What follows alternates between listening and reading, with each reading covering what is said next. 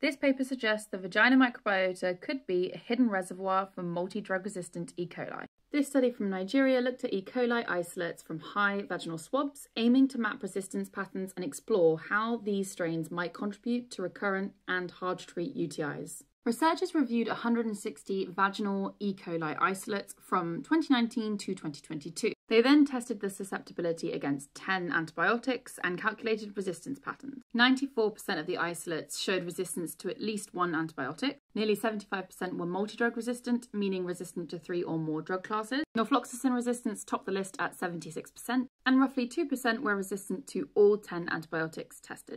This study is interesting because it looks at the vaginal microbiome, not just the urine.